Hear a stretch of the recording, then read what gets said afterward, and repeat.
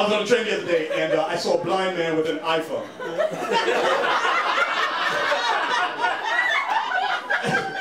I was fascinated. He's scrolling his eye. He's like,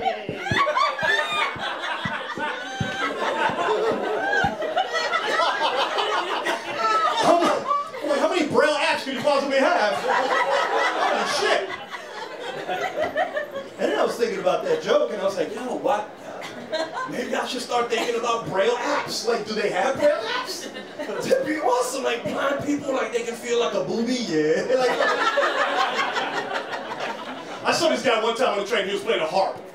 On the train, not outside, not on the platform, on the train, playing an upright, beautiful harp. It looked like an antique. It was gorgeous. And he was wonderful with it. You could tell he was trained. And he was and everyone was mesmerized. But I kept thinking, how the fuck you get it down here? Like, I gave him $5 for labor. I'm like, dude, take that, buy a dolly. I'm here to help. But he was wonderful with it. He was awesome. He had, he had his hat out in front of the harp, and he's playing, and people just dropping their dollars. Now this is where it gets interesting, because as he's playing the harp, asking for our money through his talent, an actual homeless man walked onto the train. Now he was scraggly. He smelled. He had one shoe. He said, "Pardon me, excuse me, excuse me." And then he sees the dude playing a harp, and his reaction was awesome. Because he stopped in his tracks, and he's like, "Really, man? A harp?"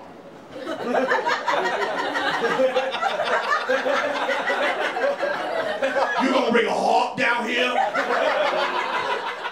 True story is, he got off the train, he said, "This motherfucker changing the game."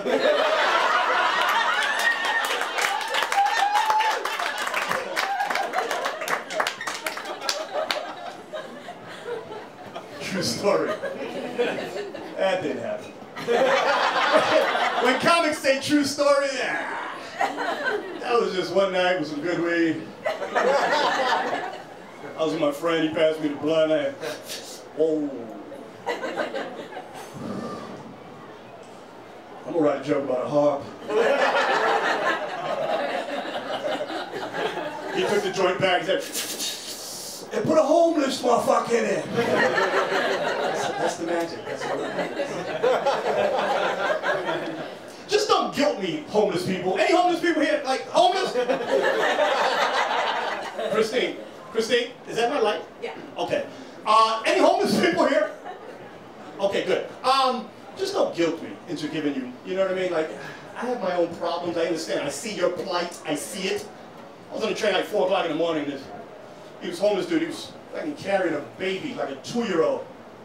I'm just exploiting him. He's like, "Excuse me, ladies and gentlemen, I don't mean to interrupt." I'm like, "No, dude, no, no, no, no, no, you don't, no, no, you don't, listen, I would never think to exploit my son to get, well, he's 20, so that'd be weird, but my son is 20, he's 6'4". Could you imagine I walk on the train asking for money with this fucking doof behind me? "Excuse me, ladies and gentlemen, I don't mean to interrupt, but my son wants to get a tattoo and start a record label.